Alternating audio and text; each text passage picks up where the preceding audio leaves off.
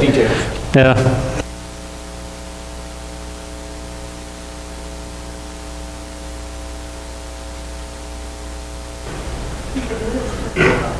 How about now? Okay, there we go. All right. Well, this morning we're going to be wrapping up the book of James, as we've been trucking through all month. But before we get started, let's go to the Lord in prayer. Heavenly Father, I thank you for your word and how it's alive and active, even today and forever, Lord. I pray that you would just get me out of the way, and Lord, that your Spirit would speak to our hearts, Lord, the things that you need us to hear, and Lord, the things that I shouldn't say, Lord, that you would hold my tongue and help me to just speak your word boldly this morning. I pray this in Jesus' name. Amen. All right, so we're going to be in James chapter 5, verses 1 through 20. Basically, we're going through the last chapter. So James was the half-brother of Jesus Christ. He didn't believe that Jesus was Christ until after the resurrection. And really, a lot of the book of James parallels Jesus' Sermon on the Mount. So it's obvious that even though even though James didn't believe Jesus was God, he was still paying attention during that time. So when Jesus was out preaching and telling the message, James was still paying attention, be like, oh, well, okay, yeah, right. And then suddenly Christ rises again. He's like, oh, all of this is true. So I'm going to go share it with everyone. And he includes it in his letter here to the dispersed church from Jerusalem. And he wrote this letter to the church to encourage them to keep going in their faith and to not settle for the status quo and the getting comfortable in their faith and their situation that they're currently in. So far, we've looked at faith in the midst of trials and how that should produce joy in our life, even though there are hard and difficult times. We know that Christ is with us during that. During these trials, faith should drive us back to God to seek Him in prayer. We've also seen that faith should show that we belong to God. We've looked at how faith is demonstrated and shown in the way that we serve, and how when we serve the most needy and the most vulnerable people, that's showing our faith in action. And that's showing that we're not being partial or showing favoritism towards someone else. It's, well, this message is for everyone. So it's shown in how we serve and in our actions. It's shown in how we apply the word to our life. And it's also reflected in how we speak and the wisdom that we share. How we live our lives shouts out our faith. And it's revealed in how we talk to God and in our daily conversations with other people. So finally, in James chapter 5, James starts, and he's like, okay, well, now we're going to talk about our conduct. How are we acting out, living out our daily lives? How does faith apply to that? So we get to James chapter 5, starting in verse 1. It says, "Come now, you rich, weep and howl for your miseries which are coming upon you. Your riches have rotted, and your garments have become moth-eaten. Your gold and your silver have rusted, and their rust will be a witness against you, and will consume your flesh like fire. It is in the last days that you have stored up your treasure. Behold, the pay of your laborers who mowed your fields, and which has been withheld by you, cries out against you, and the outcry of those who did the harvesting has reached the ears of the Lord of Sabbath. You have lived luxuriously on the earth and led a life of wanton pleasure. You have fattened your hearts in the day of slaughter. You have condemned and put to death the righteous man. He does not resist you. Therefore, be patient, brethren, until the coming of the Lord. The farmer waits for the precious produce of the soil, being patient about it until it gets the early and the late rains. You too be patient. Strengthen your hearts, for the coming of the Lord is near. Do not complain, brethren, against one another, so that you yourselves may not be judged. Behold, the judge is standing right at the door. As an example, brethren, of suffering and patience, take Take the prophets who spoke in the name of the Lord. We count those blessed who endured. You have heard of the endurance of Job and have seen the outcome of the Lord's dealings, that the Lord is full of compassion and is merciful. But above all, my brethren, do not swear either by heaven or by earth or with any other oath, but your yes is to be yes and your no, no, so that you may not fall under judgment. Is anyone among you suffering? Then he must pray. If anyone cheerful, he is to sing praises. Is anyone among you sick? Then he must call for the elders of the church, and they will pray over him, anointing him with oil in the name of the Lord. And the prayer offered up in faith will restore the one who is sick, and the Lord will raise him up. And if he has committed sins, they will be forgiven. Therefore, confess your sins one to another, and pray for one another, so that you may be healed. The effective prayer of a righteous man can accomplish much. Elijah was a man with a nature like ours. He prayed earnestly that it would not rain, and it did not rain on the earth for 3 years and 6 months. Then he prayed again, and the sky poured rain, and the earth produced its fruit. My brethren, if any among you strays from the truth, and one turns him back, let him know that he who turns a sinner from the error of his ways will save his soul from death and will cover a multitude of sins. So in the beginning of chapter 5, its faith is revealed in how we use our possessions. The things that we have reveals where our heart is, our treasure. Scripture says that where your heart is, there's your treasure also. So what are you doing with your possessions? And James really begins with a warning saying judgment is coming. But this judgment isn't based on whether you're rich or poor, but rather, what are you doing with the things that you have? God has blessed you with all these things in your life. How are you using them? We personally don't know the heart of people. We can speculate, but we really don't know the heart. But we can see the fruit from people's actions, the words that they speak. And James is writing to these Christians saying, hey, you've lied to your hired help. You've stolen things that were rightfully belonged to other people. And then you condemned and murdered God's people.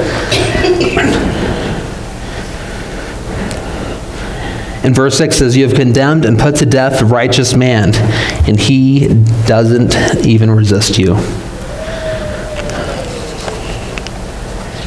In Scripture, the righteous man refers to God's people. They aren't righteous in and of themselves, but the righteous people are the people that have put their trust in God and have accepted His gift of salvation.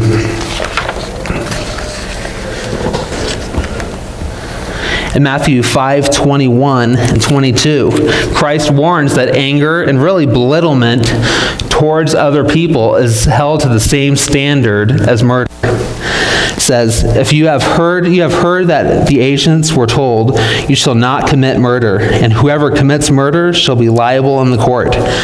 But I say to you, this is Jesus talking, that everyone who is angry with his brother shall be guilty before the court. And whoever says to his brother, you good for nothing, shall be guilty before the Supreme Court. And whoever says, you fool, shall be guilty enough to go to the fiery hell. So these Christians may not have physically been murdering their brothers and their helpers, but in their hearts they were. So he's telling them, hey, your actions and how you're using your resources are testifying against you in this. You aren't even living out the faith that God has called you to live out. You've been showing favoritism and only giving to the people that you really want to. Your favorite person is yourself. Last week we talked about selfish ambition and how everything is about you. If it benefits you in some way, then, well, yeah, I'm going to do it because it's going to make me look good. I'm going to have everything that I want. But these Christians that are scattered out are getting so comfortable and they're wanting to build their own kingdoms that they're withholding what rightfully belongs to other people. This man hired people to take care of his fields. They went out and mowed it. They came up to him and no, I'm not going to pay you. I can use this money for something else. They are living by the world's wisdom, which says, hey, get rich. Save up everything you can, hoard it, so you can have all these great things, rather than trusting the Word's wisdom, capital W, God's wisdom. In Mark chapter 10, you see the rich young ruler coming up to Christ. He says, well, what must I do to be saved? And Jesus tells him, well, this is the law. And this young man said, well, I've been keeping these since I was a child, or from my youth. And Jesus tells him, if there's one thing that you lack, sell all that you have, and you will have riches in heaven. Then come and follow me. The Scripture says that this man went away sad because he owned much property. He put his identity in what he had. He was worshiping the things that he had over Christ and salvation. He was not willing to give up those things. So he went away sad. He was chasing his own selfish ambition. That's exactly what James is telling these scattered Christians. Hey, stop doing this. Don't chase this thing. Instead, turn to God. Repent from these things.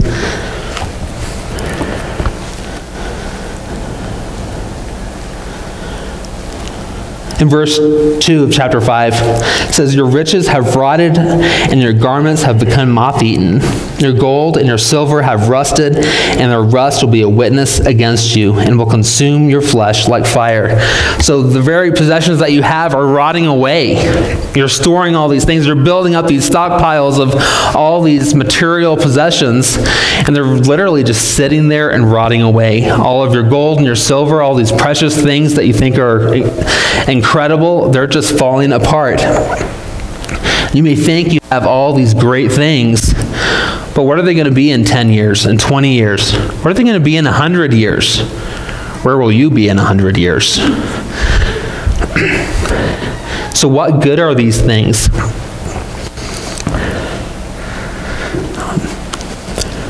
All these things will eventually be broken, or they'll be sold or given away to someone.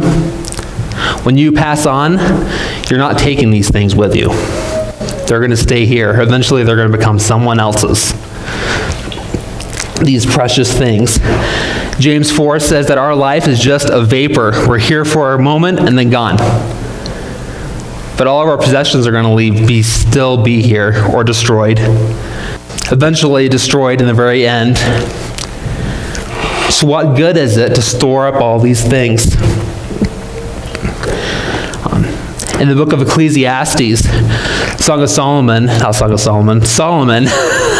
he looks around. It's like, hey, all these great things that I built up, and this great kingdom that I've built, all these wonderful things, I've built them essentially for other people to have.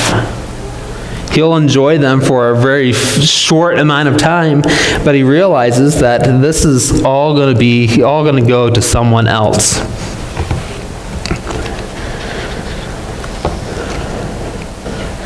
That doesn't mean that you shouldn't invest and save for the future, or save for your future offspring, or whichever. But the thing is to do it wisely. All of these things are God's anyway. They are gifts to you. Yes, you worked for it, or you inherited it, but everything is ultimately God's. What are you doing with it? It's kind of like the gift of the talents. The master was going off on a long trip, and he gave each of his servants so many talents. And the first one, who had 10, he invested it. It's like, okay, well, I'm going to invest this here. I know it's the king's, but I'm going to invest it and get the most out of it that I can. One that got 5 talents, he did the same thing. And each one of those people, they doubled the amount of talents that the master left him with. And then there's the man who received 1, and he buried it, covered it up in the dirt. Say, well, you aren't doing anything for this, so I'm just going to let it sit in the dirt. When you come back, I'll give it to you. You'll have the exact same thing that you left me with. So the master returns, and each servant goes up to him and says, hey, you gave me this much. This is what I have for you now. This is yours. And each time the master's like, well, good servant, good and faithful servant. And the one who didn't do anything with what God gave him and just hid it away and stockpiled it, he rebuked, and he gave that talent to someone else.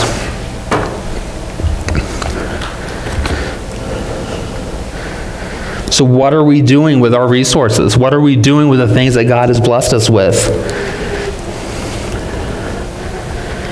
In Matthew 6, it says, don't store up your treasures here on earth, but to store them in heaven. Are you building your kingdom, or are you building His kingdom? How we use our possessions shows where our faith is. It shows that we trust God, that there is treasure in heaven. And newsflash, it's not going to be a super nice bed. It's not good. Yes, He's building mansions for us, but that's not the treasure that He has for us. Yes, if you're faithful, you're going to have a crown of life. But guess what? We're going to throw those right back at Christ's feet. Those treasures in heaven are other believers. The fruit that we have in the midst of things. When we go out and we're faithful and we're telling other people about Christ, we are storing treasures in heaven.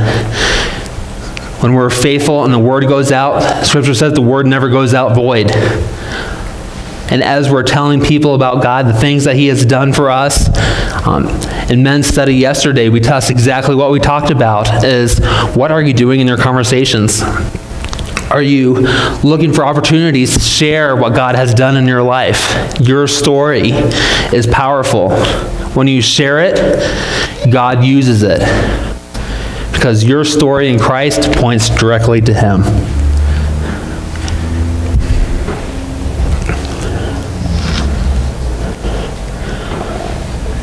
So however we use our possessions should also point back to Christ. So faith is revealed in how we use our possessions. The next, faith is revealed through patience and endurance. In verse 7 through 12, it says this, therefore, be patient, brethren, until the coming of the Lord. The farmer waits for the precious produce of the soil, being patient about it until it gets the early and the late rains. You too, be patient, strengthen your hearts, for the coming of the Lord is near. Do not complain, brethren, against one another, so that yourselves may not be judged. Behold, the judge is standing right at the door. As an example, brethren, of suffering and patience, take the prophets who spoke in the name of the Lord. We count those blessed who endured. You have heard of the endurance of Job and have seen the outcome of the Lord's dealings, that the Lord is full of compassion and is merciful. Above all, my brethren, do not swear either by heaven or by earth or with any other oath, but let your yes be yes and your no, no, so that you will not fall under judgment. This therefore refers to where our focus should be. Our focus is not building our own kingdom, but it's building God's kingdom. In the beginning of James, is talking about the rich man stocking up all of his wealth and withholding it from those who have worked for it. And here it's like, okay, well, you are building your own kingdom. You need to stop that and work on God's kingdom. That is what we have been called to do. Those are Christ's final words before He ascended up into heaven, is, hey, go out and tell all nations about me, disciple them. He didn't say, okay, I'm leaving. Make yourself a nice castle here and live in it until I come back.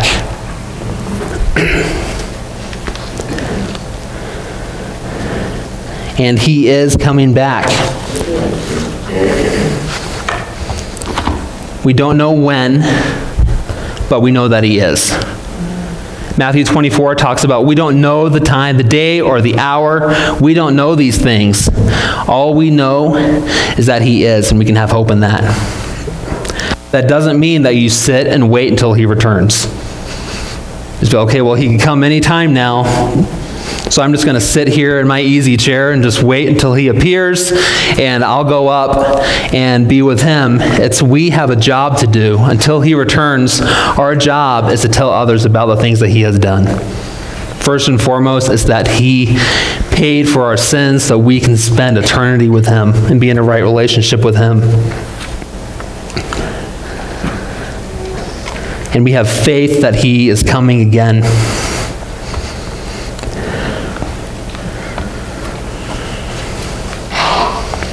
In verses 7 and 8, James gives the example of a farmer. How the farmer waits patiently for his produce. How many of you have planted something this summer, this year?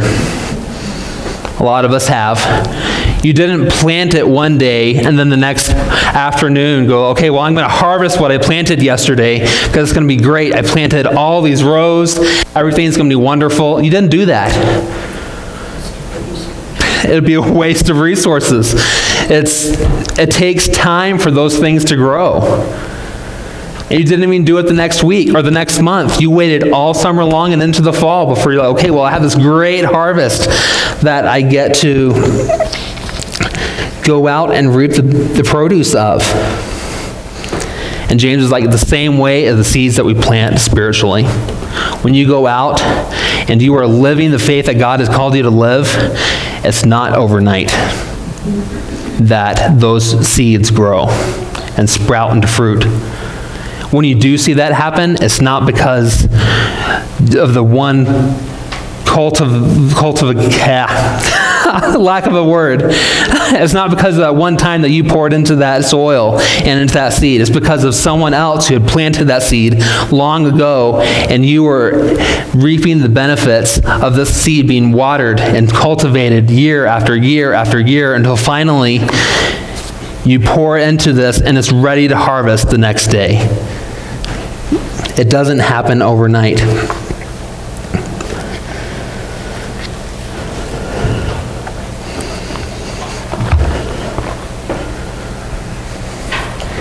And when you pour into other people's lives like that, and you're planting these seeds, and you're just faithful to do the next thing that God has in front of you, you're building God's kingdom.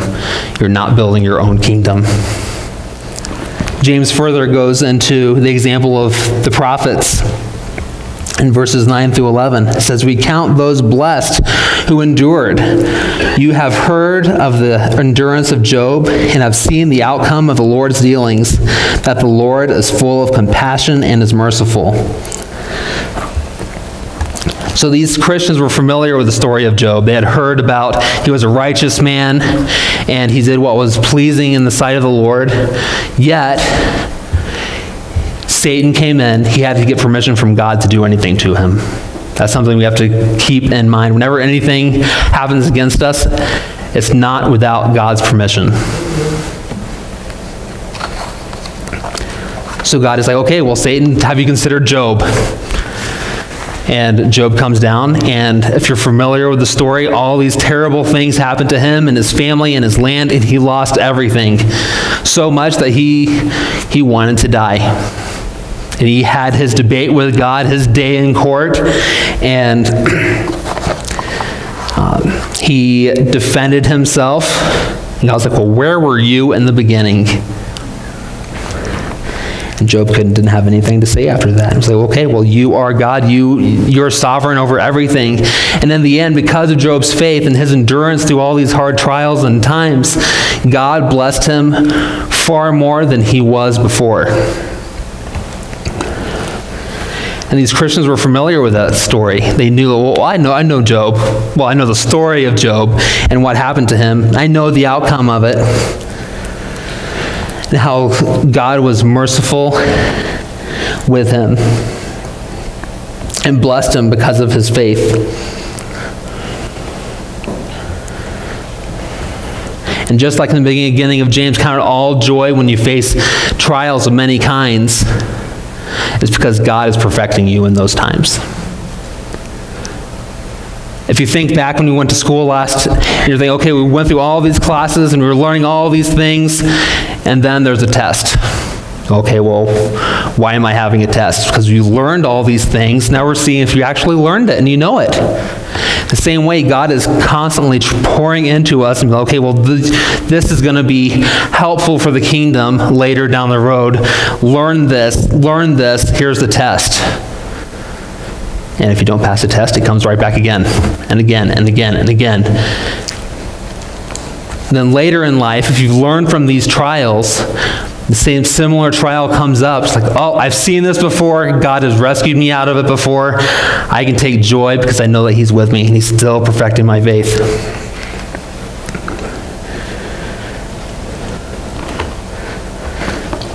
Then James gets to verse 12.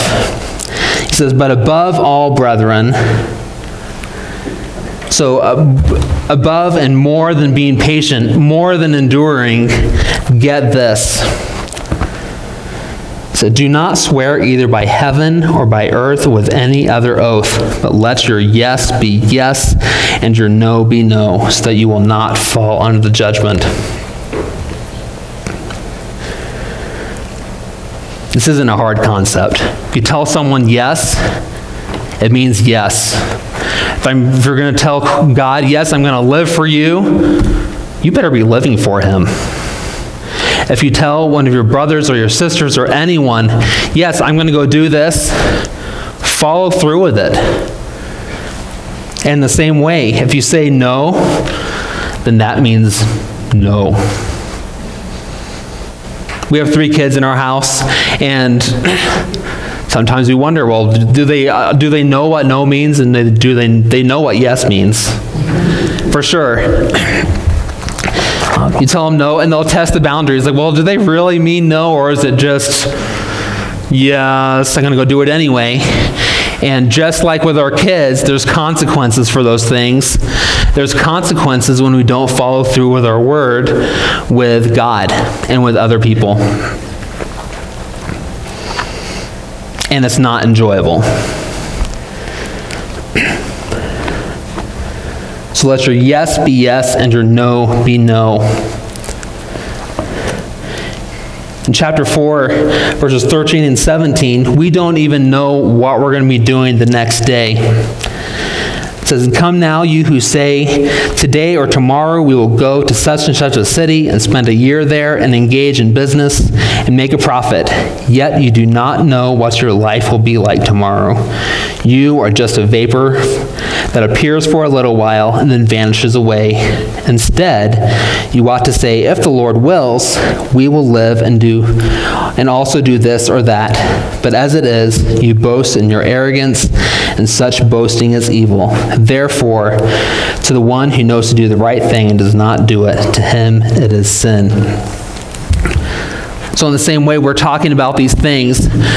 Yes, I'm going to go do this. Do you really know that you're going to do that? We aren't promised tomorrow. But when we talk about things that we're going to do in the future, or yes, I'm going to do this, you should do it with the heart of, if God wants me to do this, if it's God's will for us to go this way or that way, or to do this thing, it'll happen. I'm still going to make plans to do whatever this thing is that we're intending to do, knowing that God's going to direct those steps. In Proverbs 16:9, it says that man plans his way, but God, or the Lord, directs his steps. So just like with our possessions and the things that we have, yes, use them wisely, invest, save for these things, because life happens. In the same way, plan and be like, okay, Lord, these are my plans. What do you want? Where do you want us to go with it? And just keep moving forward. And God will say, okay, well, turn this way, go this way. You're going to stay here for a while, and then you're going to get to where you're going.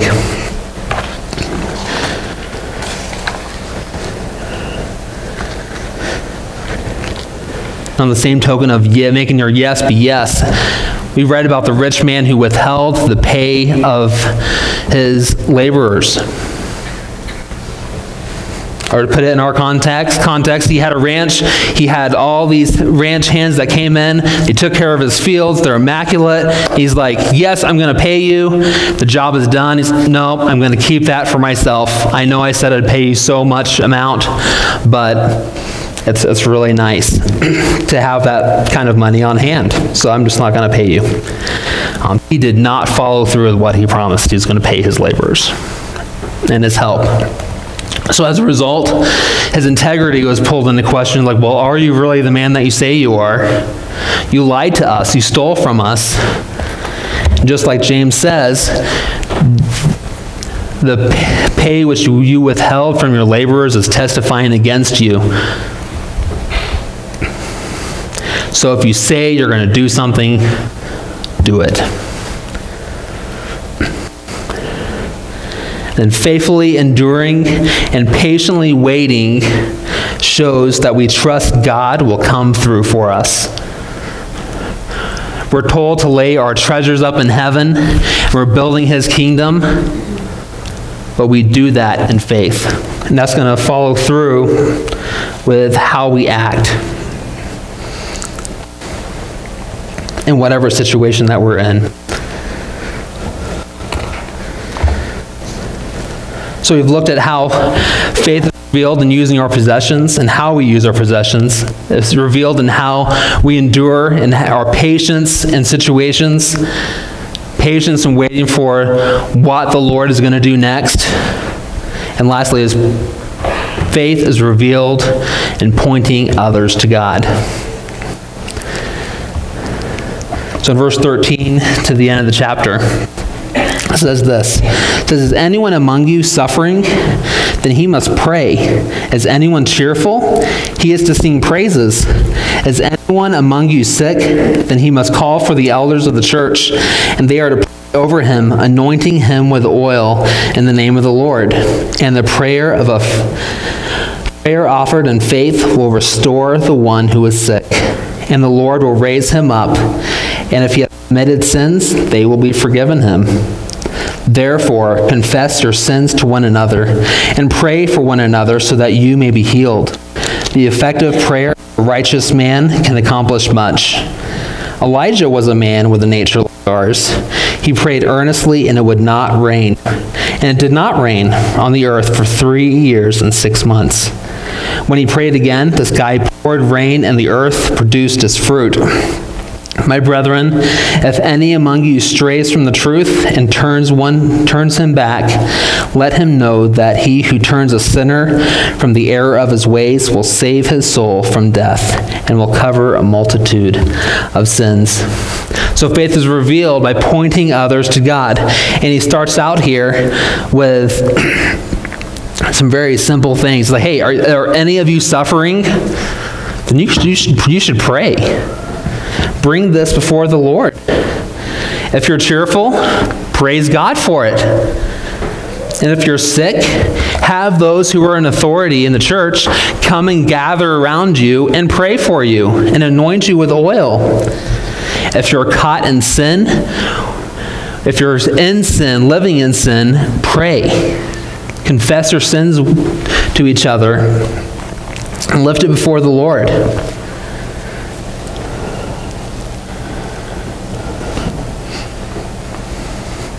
And it's not easy to do this. It's like, well, yes, it's common. We hear these things. We know that if the hard times come up, we need to pray. We know that when we're cheerful, yeah, we should be happy about it. But James explicitly says here, hey, pray if you're suffering, if you're hurting, you're going through hard times, whatever it is, lift it before the Lord. If you're cheerful, if God has blessed you, praise Him for it. Don't just, polish your name badge and go, I got this. I'm so happy. It's, yes, be cheerful about it, but praise God. It is not because of your work alone. God blessed you with it. If you're sick, come to the church. Come to call the leaders to you and have them pray over you. And it says that a prayer from a righteous man avails much.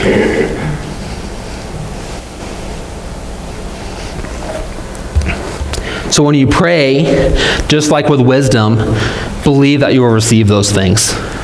You ask God for wisdom, well, don't doubt that He'll give it to you. Just pray expectantly. Okay, Lord, I need wisdom in this. Give it to me, please. I need this. And expect to receive it. In the same way, if you constantly pray, Lord, we need this to happen in our lives. This is what's going on. But in your heart, you're like, He's not going to do it.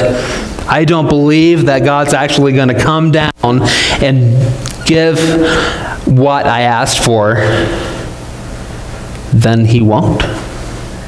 But if you pray to Him saying, Lord, this is what's going on. This is what's going on in our country right now. Lord, we need you to come down and intervene. Lord, this is what's going on in our family right now. You know all the circumstances that are around it. Come and be in this situation. But if you pray that and be expectant that God's going to come down and do something, because He will get all the glory for it.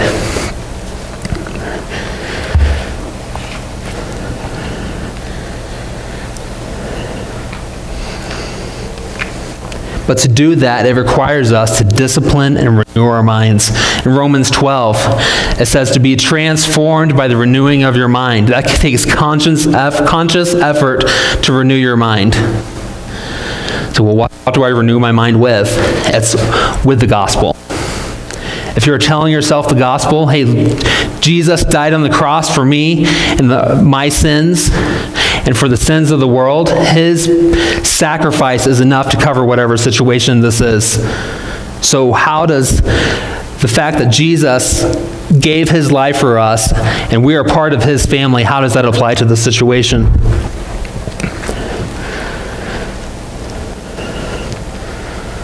Renew your mind.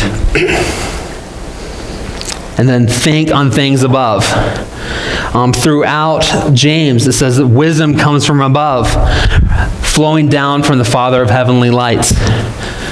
Thinking on things above. What pleases the Lord? If you need a more exhaustive list, go to Philippians 4:8. Whatever is true, whatever is honorable, whatever is right and pure and lovely, if it has a good report, think on those things. Is it excellent? Is it worthy of any praise? Think on these things. And then we should choose to redirect our thoughts. In 2 Corinthians 10, Paul is writing to the Corinthians. He's like, take every thought captive. We have the ability to do that.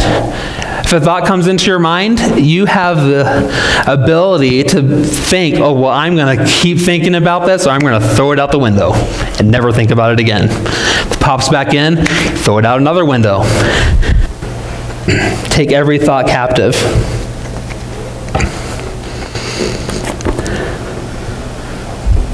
James continues with the story of Elijah. It says, Elijah was a man with a nature like ours, and he prayed earnestly that it would not rain. It did not rain on the earth for 3 years and 6 months. A lot of times we focus on the great and wonderful things that the prophets in the Old Testament did. But they are fallen people just like we are. They had struggles. They had difficulties that overwhelmed them. We think of Elijah, we think of him when he prayed for rain, or he prayed for rain to stop first, and then he prayed that it would come back, and it came. We think of Elijah when he goes up on Mount Carmel against the prophets of Baal, and he prays, and God shows up through fire on the altar. But you know that Elijah also ran and hid in a cave and wanted to die there because people were chasing him? He thought he was the only one that was still following God. So he's like, I want to give up. I just want to be with you. I want to be out of this world. And not in a good way. He wanted to die. But God told him, there are still 7,000 other people who have not bent their knee to Baal and serving me just like you are, or were.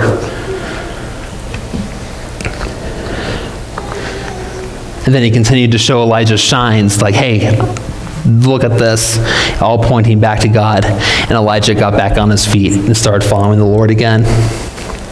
But Elijah was a man just like us. He had struggles. He was human. He wasn't a make-believe character. But God still used him with all of his faults.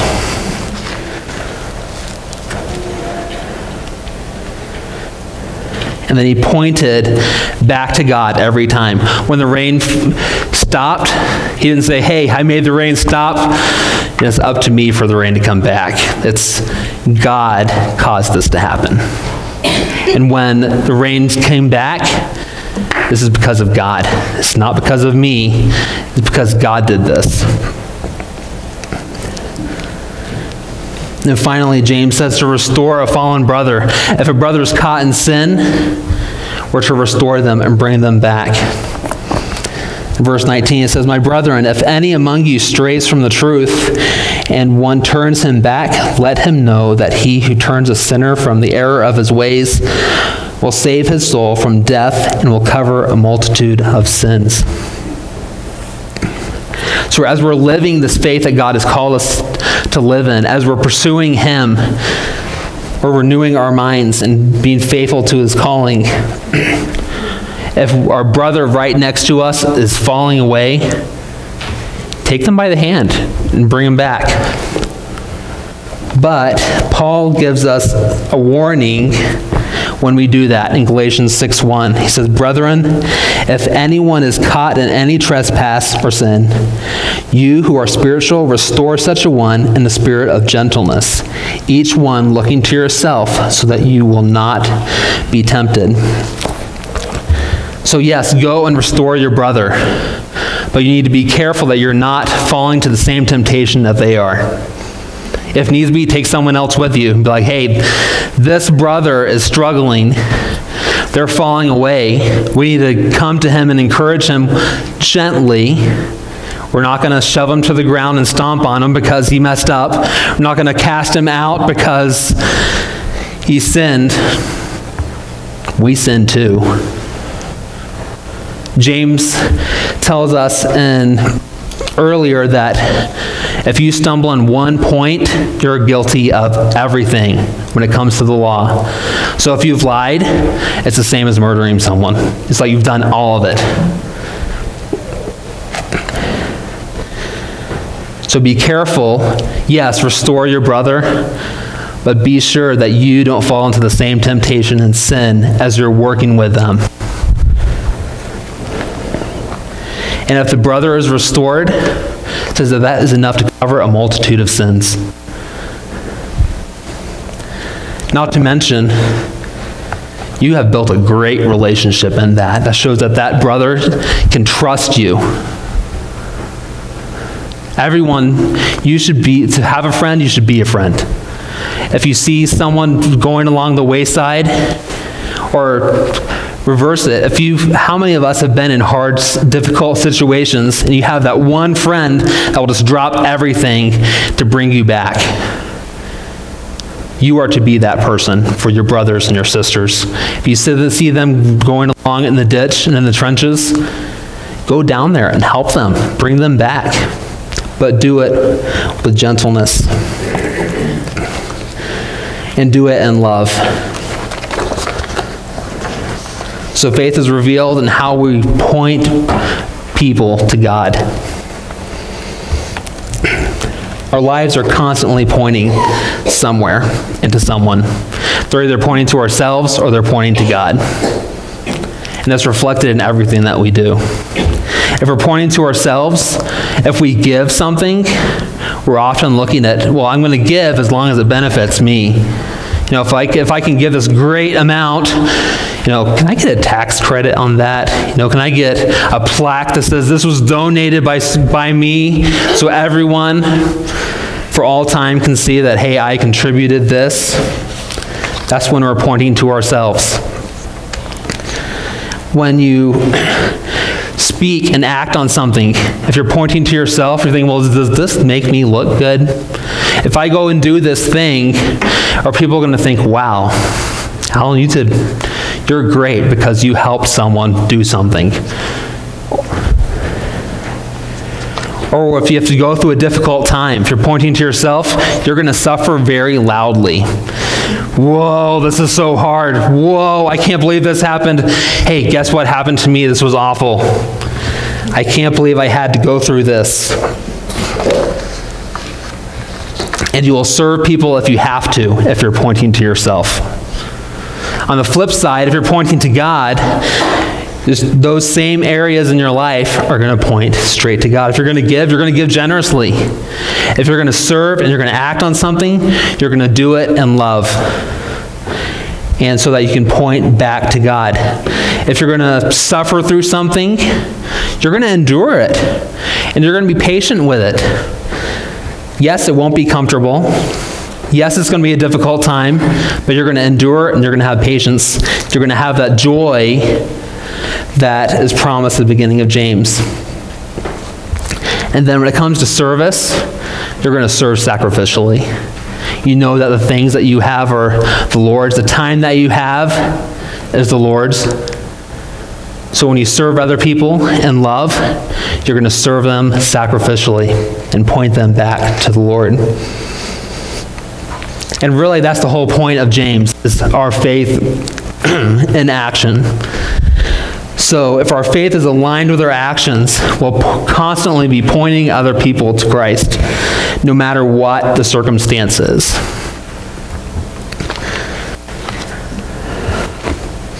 So, does our life look like that?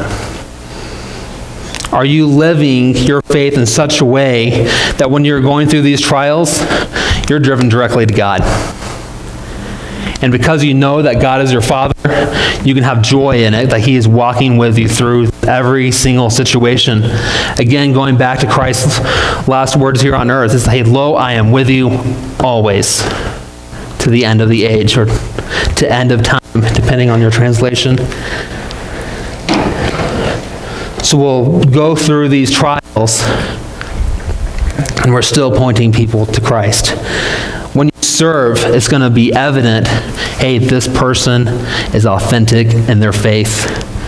They aren't just reaching out to the people that look like them, that think like them. They're going to the people that are easy to overlook, and they're going to serve them. So are you doing that? People that are difficult to go up to and just share God's love with them. Are you just passing by? Just like the man who was on the road who was beaten and robbed. And the priest came up to them and just kind of went by the side. Same a Levite and a Samaritan man, finally, he came by and had compassion on him and served him. Someone who was easy to overlook. Are we doing that?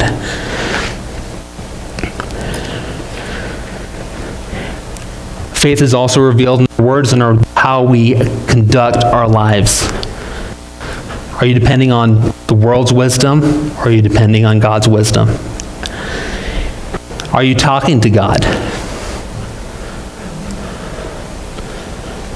Are you trying to figure everything out on your own? Do you have that relationship with Him? Is your faith reflected in your daily conversations? When you go get together with your friends and family, what are your conversations like? Are they pointing people to yourself? Are you demeaning other people, or are you pointing them to God? The way that you act, your conduct, how is it? Are you pleasing God and giving Him glory in the way that you use your things, your possessions? Or are you squandering it for yourself? Are you pointing others to God?